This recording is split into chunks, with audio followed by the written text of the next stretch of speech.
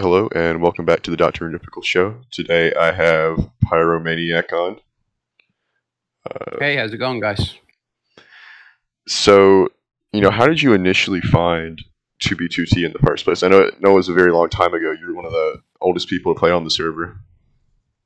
Yeah, so it was back in 2010, December, and I was working in a phone shop in like a tiny town in Ireland, and it was like dead because of the recession. So we might have had 4 or 5 customers a day, and all I had was basically a laptop. So I started, browsing boards and chans and different things, and on V, I saw people advertising 2B2T. So I'd always followed Minecraft basically since it started. Um, and I had always looked into SMP since it launched in that August, but all the other servers were, admins giving things to their friends or weird plugins. Like, people like the servers with the plugins, but the 2B2T vanilla experience at the time was pretty much the closest thing to what you could get out of the box, and no moderation and no admins kind of flying around. Yeah, and what was it like in the very beginning? This was around like what, 2011, 2000. 2010. So the Really? server was in Alpha 1.7, which there are a couple of differences you have to consider with that. Is that you didn't have hunger, there were no enchantments, lots of game mechanics you take for granted weren't present. The map in the first couple of days, I'm pretty sure I joined almost right at the start because I was on the boards where it was being advertised, when it was being put up. And that was only within the first couple of days. I think the server owners were doing that, Housemaster and whoever else he was with. So in the first couple of days, most of the damage done to spawn was from creepers. There were a lot of mobs around at that point in time, and lots of nakeds, because advertising on a Chan board, you just get loads and loads of people visiting, especially V at that time, which is, the center of the Minecraft community, along with a couple of small forums. But basically, the game was very popular on that board. And as for the server, you just get 50, 60 people joining at a time. So pretty much wrecked straight away, lava casts, creeper holes everywhere. The actual spawn radius itself was only about 50 blocks wide. So everybody who was spawning in, I don't know, 50, 100, I don't know precisely, but it was small. So everybody was respawning in the same area. So that area was very busy. Lots of people chasing each other, punching each other. Pretty much exactly the same as you'd expect on any Anarchy server and any server you bring up now. Yeah, and you're kind of known as the oldest fag. It's kind of an interesting title to have on this server. Yeah, so I guess if we want to talk about staying on a server for 10 years and sort of coming and going and dipping in and out, I think one of the reasons why I lasted as long as I did is because I never really got in as deep as other people, for example, or got caught up in a lot of community drama, or, I kind of went out and played myself. I had occasional visits to other people. I had people I chatted to in the chat. But for the most part, I've kept a fairly low profile until pretty recently. Just kind of out of experiencing the server more passively. In the early days, I suppose, as later on, there were really two camps of players on 2B2T. There were the people who were there mainly for the vanilla experience, and there were the people who were there because of the no moderation thing and the griefing and hacking and all that stuff. And the dynamic between those two groups has shifted and morphed over the years. But for the most part, players kind of at that time, fell into either of those two camps.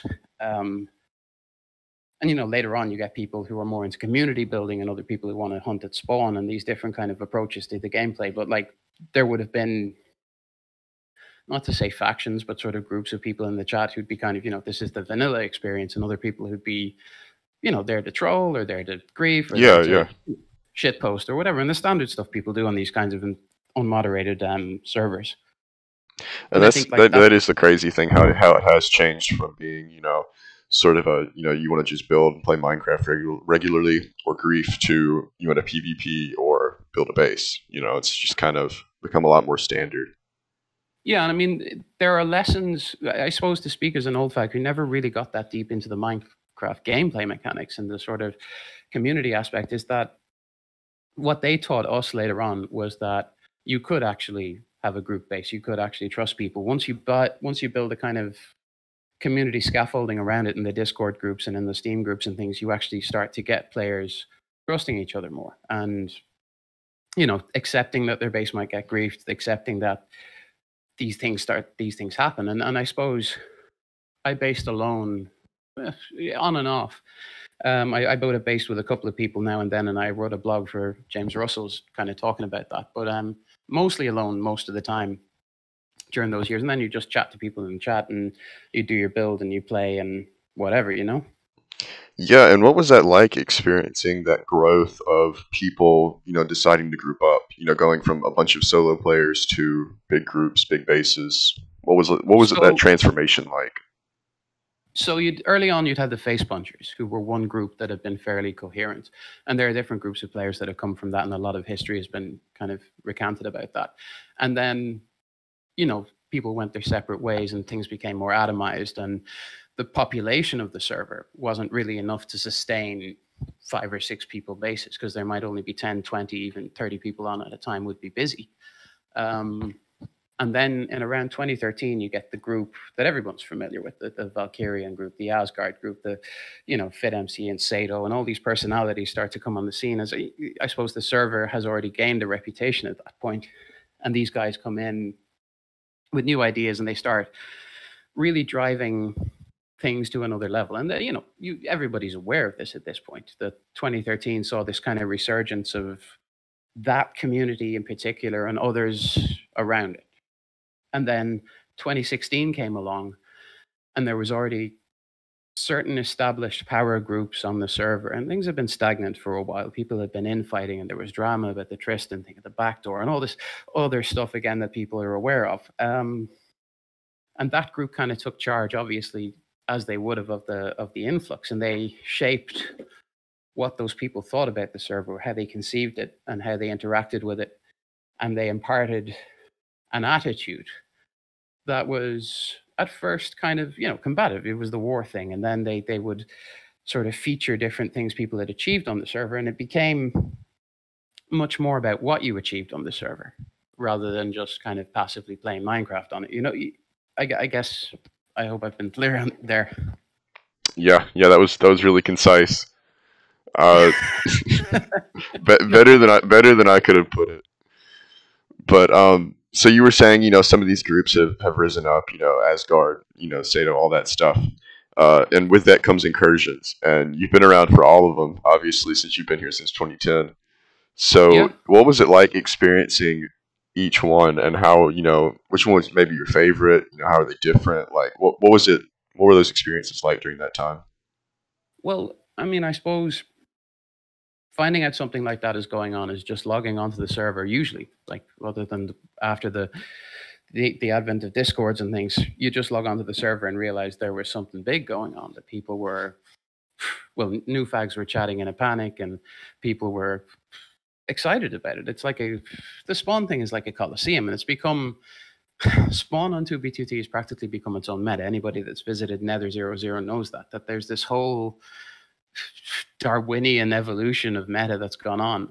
And you look back on the incursions and you see the development of people's strategies and just the insane things people are doing, like building the water cube or covering the thing with obsidian, or the various projects that have gone on at Spawn. And as incursions go, there are always other little projects going on, because there's groups of people that have met up at Spawn, people who you normally interact in the chat, and they're all in person for once. There are other projects that happen near that. Like around the time, I think it was the third incursion or something, Jared called one, or maybe he participated in it, and he built this Jared Town structure at 666. It's sort of encased in a lava cast now, but a couple of people are aware of where it is. And he must have had 15 or 20 people just working on this thing, defending it, blowing it up.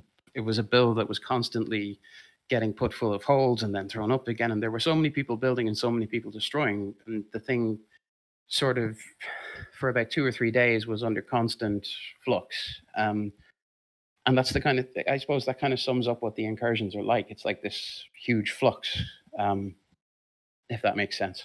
Yeah, it's not like a server holiday in a way. Everybody just comes together for it. Yeah. But it, like as Spawn goes, a couple of the things that are somewhat interesting. The different remains of things that you become aware of as you kind of tour around Spawn, and watching those appear over the years has been interesting. Seeing the different layers of builds that people have put on top of each other and knowing roughly when things started to appear. Even lava casts, some of them are interesting. You go inside them and there's sort of wrecks and relics of bases and chests and things people have left. Like Spawn is an entirely man-made environment now. Yeah, not to get too larpy with what I'm about to say, but like it is kind of interesting how builds, they get destroyed, but there's still remnants there. Like you can still tell where something was, or you can still kind of see, you Yeah, know. there was almost entirely intact undersea base that myself, Passy, and one other guy built in like 2011 spring, pretty early on. We excavated this sort of big square cavern and we built a mob grinder in there and we built quarters, and it was, we weren't far out from Swan. I think it was maybe 2 or 3K. That's still there and it's still mostly intact. It's been blown up here and there, and I think there's a lava cast inside it, but it's a 2011 base that's still roughly there. And it's there to visit. Since 2015, I've kept a sort of glass and lava structure. That's one I keep going back and rebuilding it and checking in on it to see it blown up and seeing the different ways people have blown it up. And, it's easy to throw up over 20 minutes. Yeah, and I think people get really caught up with the idea of going really far out to make a base when there's no excitement in that. There's a lot more excitement in building something closer to spawn that stuff Yeah, happens. well, like the little lava thing, you can always see it on every one of the renders. You see the renders get posted, and you can see this little triangle of lava usually there because I've usually repaired it. And I hop back and forth and do different group builds and things. And but yeah, that shrine has been there since 2015, and a couple of people know about it, and it'll be blown up again next week, and someone else will rebuild it. Yeah, and this is a good kind of lead into my next question I have for you. What were some of your first experiences on the server? Some of maybe the first people that you met, and some of the first things that you did, and maybe important things in Um, general too. yeah, so as I said, there was that cavern. But, well, one of the first things I did was set up like a sanctuary. I think it was about 3K. It was like a cobble house with some farms, and I come on every day or two and reseed them for people. And I got blown up after about 2 weeks, which was pretty good for how close it was. And that was like a week or two in. After that, it was like spring 2011. There was that undersea cavern base thing with the grinder and everything with Passio 5. I think Branelon possibly was there. There would have been a couple of other people there. Um, and we were under basically a lake at spawn for about 3 months, I'd say. We had trees growing in there and all kinds of stuff like that. It might have been one of the first spawn sanctuaries, but don't quote me on that. I could be wrong. Or spawn bases. That is actually connected to the Penny Dropper, which is another base that's at spawn and somewhat intact. After that, I headed out to maybe 60K. Like there weren't really nether highways to the same extent, and there weren't really, canals or any of that stuff. So traveling overworld was fairly easy before hunger. People hacked the nether roof as well. You could walk on the nether roof and put portals up there and use that to travel around. It was patched, but like much, much later. There was the Thunder hack. Yeah, I was at a base for that, and I think it may have gotten griefed for that or something else. Yeah, that'd take us, I suppose, about a year and a half in. Just kind of basing initially around spawn, moving further and further out, getting to know people, shit posting in the chat, going to the tiny chat rooms. Like there wasn't as much going on, to be honest. Yeah, it was more of a tight knit community back before pre-June. Well, yeah, like there was the face punch thing that brought a lot of players in the spring, and like I suppose the player numbers for 2011 were fairly high. 2012 again, some stagnation, and then 2013 like a renewal with those guys I mentioned before. Yeah, and what were some people that you encountered on this experience? I know you mentioned Passy. Yeah, Who were a few X. people that you've met along your There way? are loads of them. I mean, X0XP, I suppose. I'm trying to think of people you shit post in the chat with, and Pyrobite, obviously. There was always the running joke between our two names, and Yeah, you must get he's a confused with really him a cool. lot. He's a really cool guy if you can get an interview with him. Like he has a lot to say, and I would he's a love smart kid. that. Yeah, no, I don't know how to get in touch with him, but if you can, um, God, loads of. I don't want to kind of embarrass anyone like Aaron, Branelon, Saito. Like you leave people out and you think of people. Anybody who was in the chat at that time, Pop Bob, obviously, basically just a human shit post. Not you obviously know what that's like with him, and half the community does at this point. It's a strange phenomenon. Yeah, would you say he's kind of the same as he is now? Yeah, pretty much. He's like, if I could say that 2B2T was a scale between communitarians and trolls, he's on the extreme end of that scale, and always has been. Doesn't give much away about himself. I suppose he's close to some people. Yeah, he's just there. He was that's the thing. He was there a lot. He was constant in the chat. He would have a spammer enabled, or he'd just be shit posting. But almost any time of the day you'd log in, he'd practically be there. And that was right up until 2015. And I suppose just by virtue of his omnipresence, he probably defined a lot of the culture of the chat and the culture of the server just from his input to it. Yeah, I don't want to get too pop up larpish because no, that's kind of cringe. But this is this is going to be the closest I'm going to get to having Kinsey on the show. So yeah, no, I get it.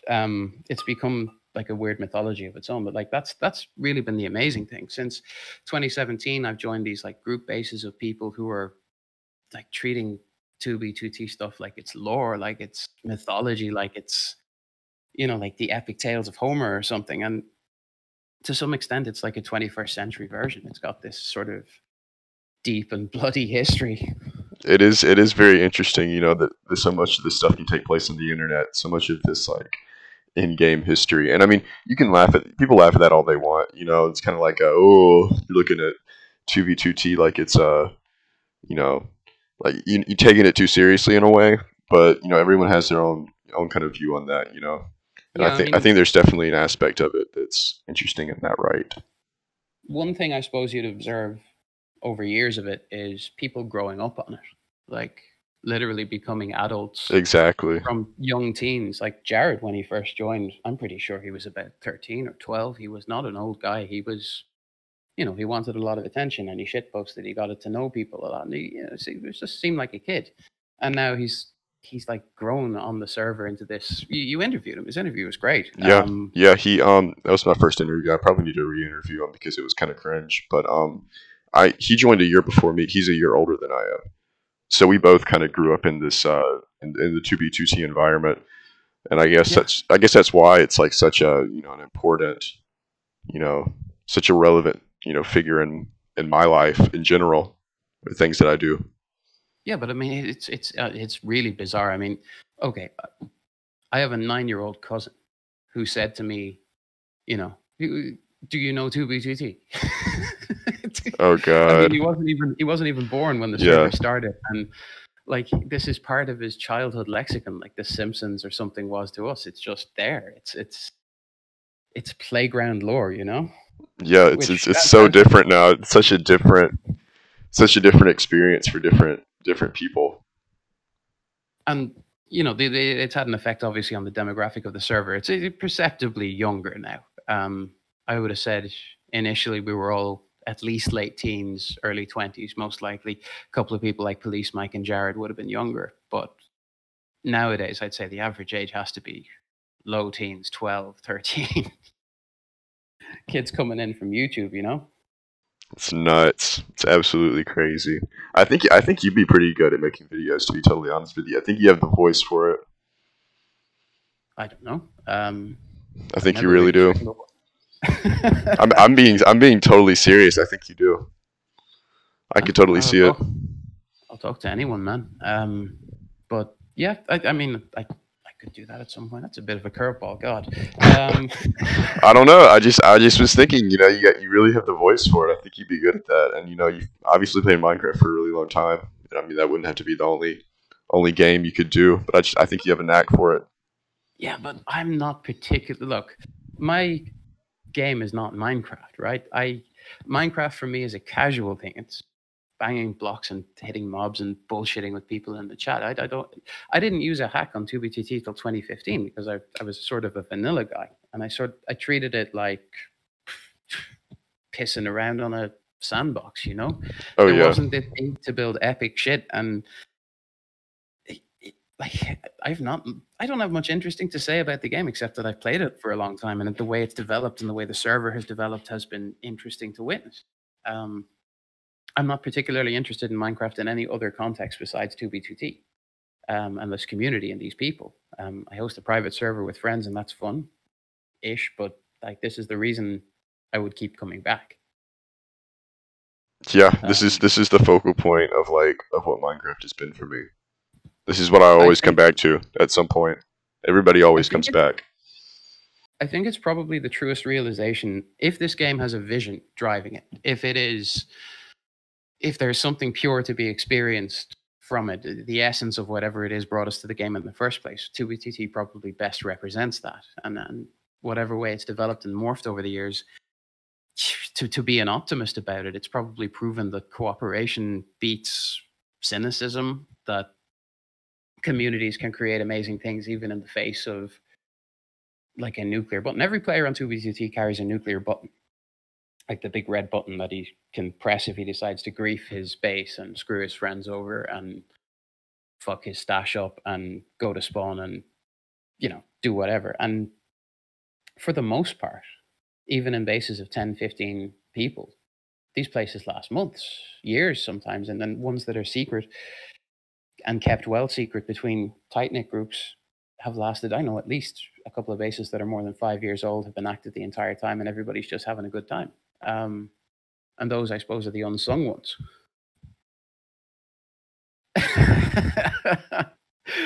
All right.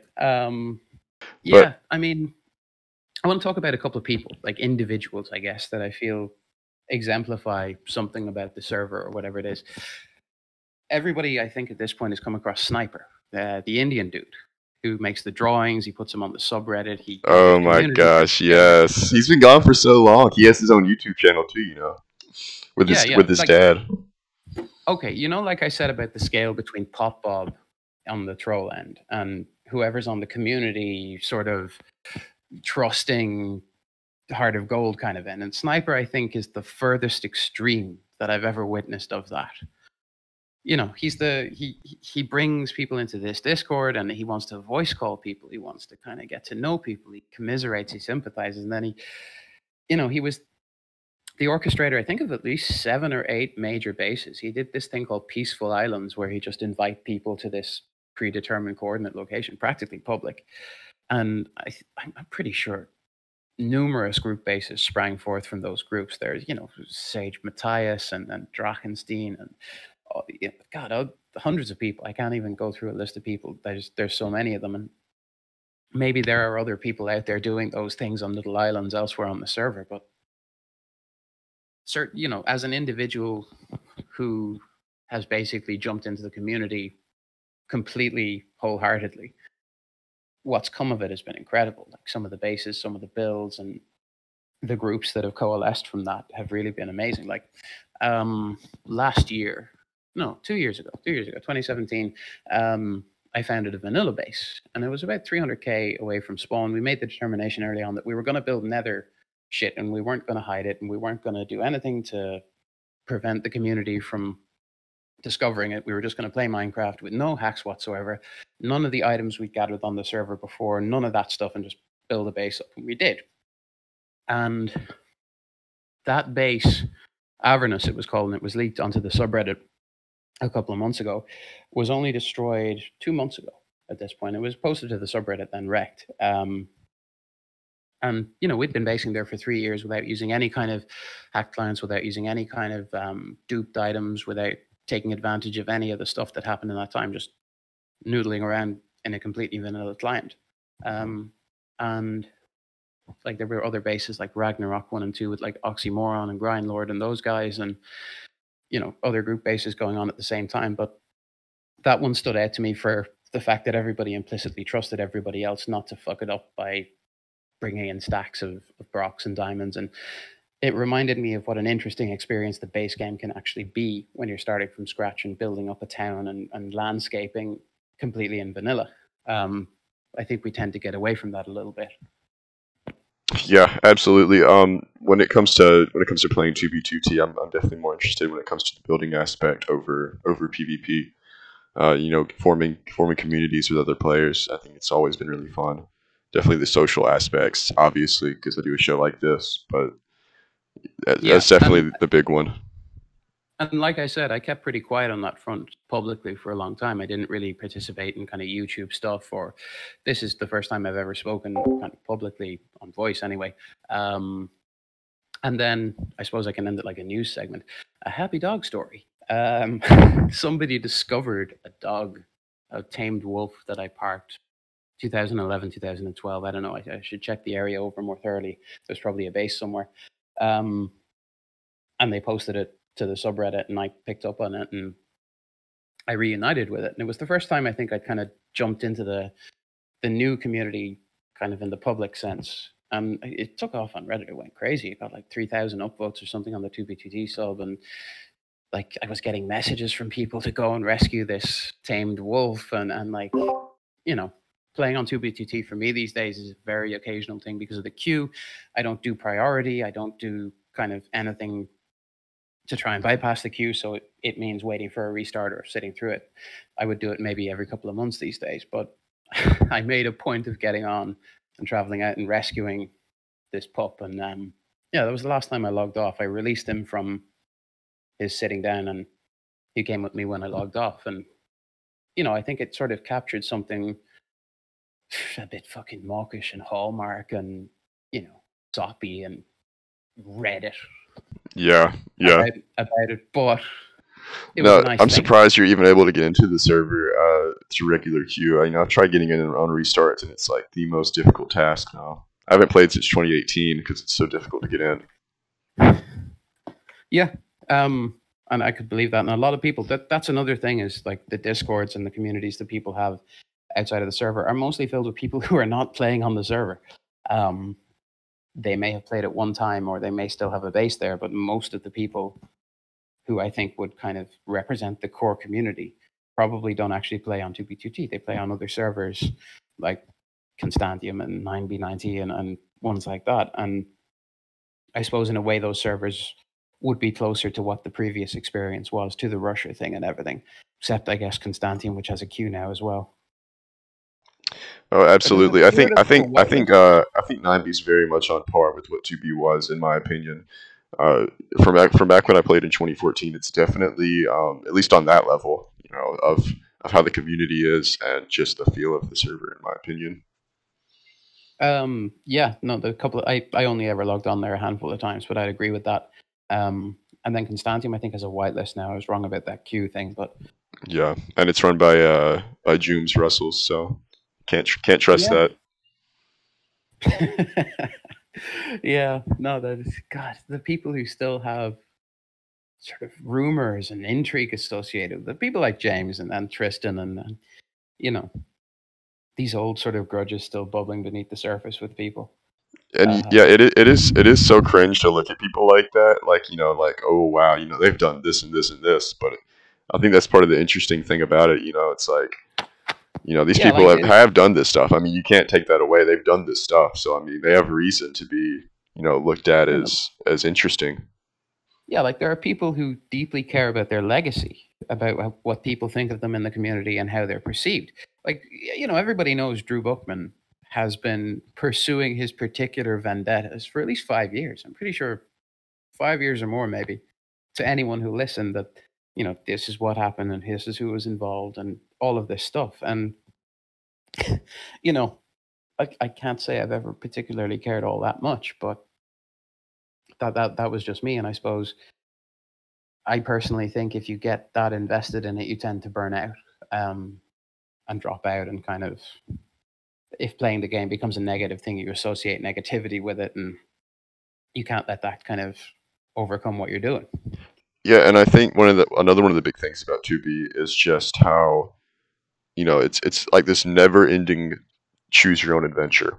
It's the ultimate amount of freedom to decide what you want to do, what you want to be interested in, who you want to talk to, who you want to meet. You kind of like it's a game that's kind of built itself Yeah, because I mean, you see in and other games, they have characters, they write this stuff out, like they write out stories, but these are like these are real people, that have formed their own stories, formed their own but like characters. there are emergent gameplay behaviors unique to 2B2T. Every single person who's ever spent any time on the server is aware of the kind of somber experience of traveling a nether highway for 9 hours straight. It's like a self, yeah, Finding it's like a self-made lore, It's like a player created lore. I think that's what's so interesting about it, and that it can be changed at any point and expanded on by anybody. and like there's archaeology going on. People are taking screenshots of things they find from years previous or signs that have been in the nether highways that everybody knows. Like random shit is becoming landmarks for people who are traveling the, you know, spider web of the server. Yeah, and I think I'd that's love to very see a interesting too. Where it's like you could stumble upon these random bases that are made by random people that maybe you've never heard of. It's just by people that maybe might have just played once and just never came back. Like it's just so interesting to me. yeah, and then like stuff is popping up that hasn't been seen in 5+ years, and you would have assumed that someone would have came across it in Yeah, the interim, and then you have like people showing up at bases and posting them. And like I said with that dog thing, the fact that somebody just wandered upon it, messaged me on Discord, and it all kind of snowballed from there. It was just him stumbling upon something from like 8 years ago. It's just insane when you think about it.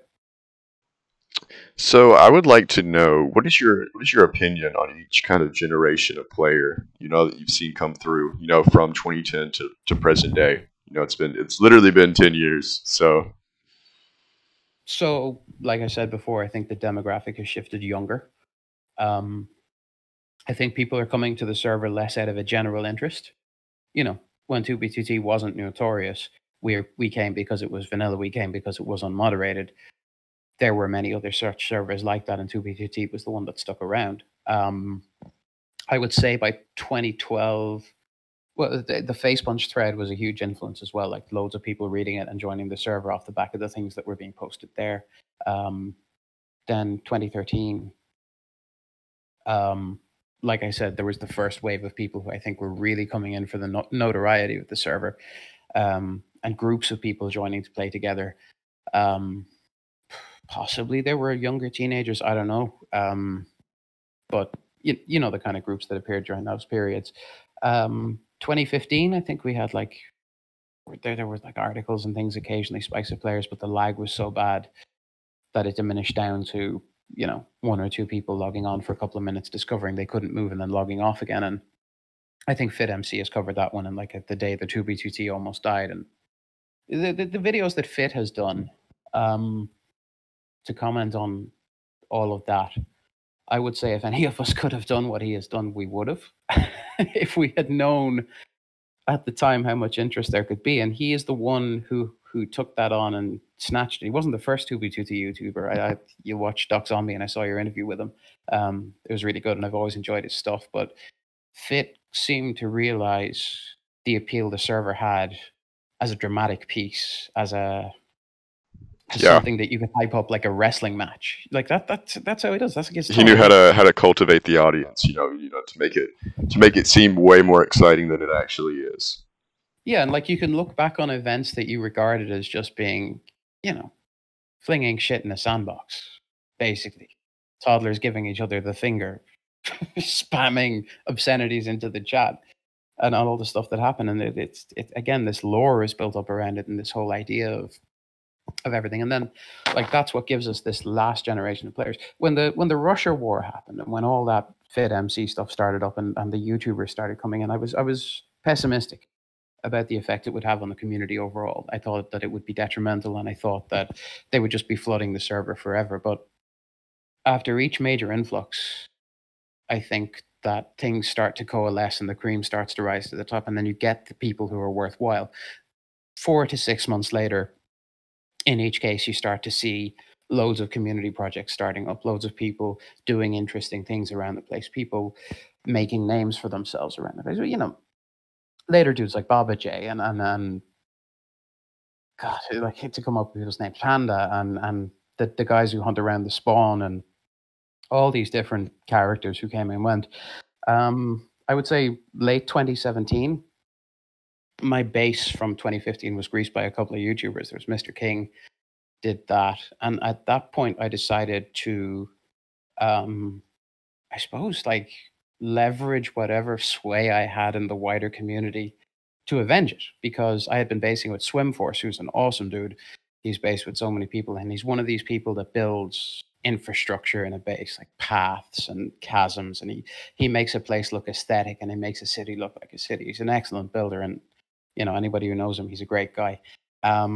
And he had quit the server because of this grief, so I decided to basically avenge it. And it was interesting to see who would rally to a call against someone for a grief, just on the basis of me asking for it. And I had a couple of friends that I'd made at that point in time, and they found some stashes belonging to these guys, and they blew them up. And like that was sort of one event that I decided to jump in on. Not so much out of spite, but more to see what can you do on the server in terms of a community. Like, can you leverage an angry mob against someone if you have that kind of power? You know, Jared is someone who has that kind of sway. There are maybe a couple of people who could always get a group together for a cause. And then you got these giant spawn projects like the Spawn Mason Anvil and the Mega Builds and the Block of Water and whatever else. I wasn't necessarily involved in these, but it takes somebody who has risen through the ranks of the server and who's made a name for themselves who can really get the community together to do something like that. Oh yeah, yeah. I think you were dead on about Jared being a rallying point, and I think there's a lot of different people who are also rallying points that if they get involved in something, people definitely will. Take But for like, example, this whole guardsman thing that's happening right now. They pulled in Pop Up, and instantly people are flocking to it. yeah. And It's you pull in someone notable, and it just creates so much interest. like speaking of Jared, he's aware of a major base that I'm part of, and he has wanted to grief it for the last 2.5 years. He griefed the previous two bases, I think Ragnarok 1 and 2, or he had something to do with each of those. And I had built there, and I still talk to this guy. I still chat to him, and you know, there's almost something accepting in the idea that somebody just straight up what you're getting when you're dealing with someone like Jared or someone like Pop Up, and there's no ambiguity there. If it's in his amusement, that's what he'll do. I admit I tease him a little bit with that base, but that maybe leaked at some point in the future whenever it gets discovered. It's like every base has two lives. It's the life while it gets built, and nowadays there's like this second life of it being archived and put into the museum and the archive and all these different sub servers to be preserved, and then far more people visit them than ever visited them when they were a base. And speaking of bases, what were some prominent bases that maybe you were a part of, invited to, visited, throughout your time? Rhodes was kind of cool. Rhodes was one that I went to much later. That had been like a base in 2012, and then I think it was Jared and a lot like Jared had been part of it and brought other people, and there were a lot of old fags out there, and there were a lot of like it wasn't huge, but there was a lot of different people building there and different kind of stuff going on, and it was a very active base. I thought it was interesting that it was a 2012 site that had been brought back to life sometime, I think 2016. I don't know that somebody else would be more accurate on the history of that, but yeah, I built a shitty lava covered nether rock egg thing that sometimes I just build absolute nonsense, but yeah, people would be aware of that. A kind of fire team build, can't imagine why. And that was one interesting base. Ragnarok 1 and 2, pretty cool bases. Again, both wrecked by Jared. They're both up on world downloads. There would have been a bunch of others. You try and be fair to people. Yeah, like you go to various places and base with people. Avernus, as I said, that was the vanilla base was kind of cool. I don't know, like I'm trying to think of bases that kind of wouldn't have been as well known or wouldn't have been as well documented, but like most people know more than I do. Yeah, yeah. Uh, so I have two more questions to kind of wrap this interview up, which I ask everybody. Uh, Oh, where do you expect the server to go in the future, and what is your advice to newer players that might be just joining now? so the future, the cat is out of the bag. Um, it will never be a small server again. It will never be, the hype has reached such a critical mass that seemingly every kid in the playground knows about it, and people, if these kids play Minecraft, they probably drop into 2B2T at least once. You have to look at the bigger picture of the game itself. Microsoft is pushing the Bedrock version everywhere that they can. The Java version remains as a kind of afterthought. They'll probably keep it around, but I'd say most players will start to drift towards Bedrock over time. 2B2T will always have its place in the stable of servers that people visit. I think it will always be there. I think it will look probably stabilize more or less as it is now, though maybe interest in the YouTube stuff might wane over time. I think as kids kind of drift to other games and things, Minecraft seems to have stuck around, so I could be wrong. It's become like a staple like Lego or something. I don't know. Um, what the future holds for the server is kind of dictated by what the future holds for the game. I think because at this point, what it has become is kind of what it remains. Yeah, yeah, and what do you think? What would people want to utilize? So what Oh, would yeah, advice. What yeah would I say to someone joining the server? Um, don't value yourself in the beginning. Go and talk to people, follow people around, run around, spawn naked, die a bunch. It doesn't matter. Just keep respawning over and over and over again. Chase people, punch people, trust people, go base with people, get blown up, lose your items, go die, go die. Yeah, that's it. I'll end on that. Go die. A lovely bunch. lovely way to end. Lovely way to end. Thank you so much for being on. This was an amazing interview. Yeah, I hope you get something usable out of this. As far as I'm concerned, I've talked shit for an hour, but good luck. All right, thank you. All right, take care, man. Bye bye.